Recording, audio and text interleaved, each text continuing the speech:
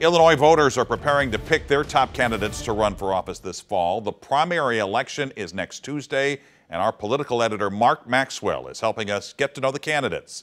And so, Mark, what are you seeing in the race for Attorney General? Mike, Attorney General Kwame Raoul is running unopposed for a second term as the Democrat. That was an open seat, you'll recall, back in 2018 when Republican Erica Harold came the closest of any GOP candidate but still lost by 12 points. Now, 4 years later, Republicans are picking between Tom DeVore and Steve Kim.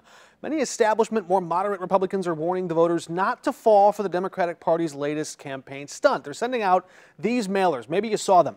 They're boosting DeVore's profile, calling him, quote, too conservative. Not exactly an insult in a Republican primary. Kim feels Democrats are just toying with voters, meddling in this primary, and would love to face a candidate like DeVore in a general election.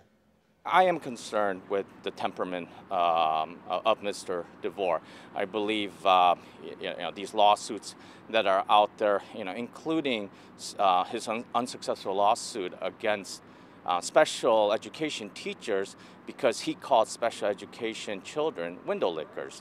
And those things are very concerning because I think the focus in November has to be the person that can beat Kwame Raoul, and we can't have these distractions. Well, I would say if my temperament is any indication of all the work I've done for the last 2 years of fighting for hundreds of business owners, thousands of families, getting the masks off children, etc., if that's the temperament he's talking about, then I think I'm perfectly fit for the office of Attorney General.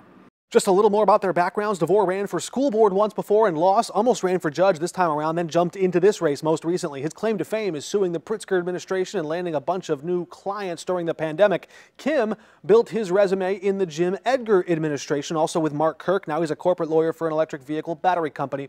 He did run against Lisa Madigan for this same job back in 2010 and lost then. Mike? Mark, thanks.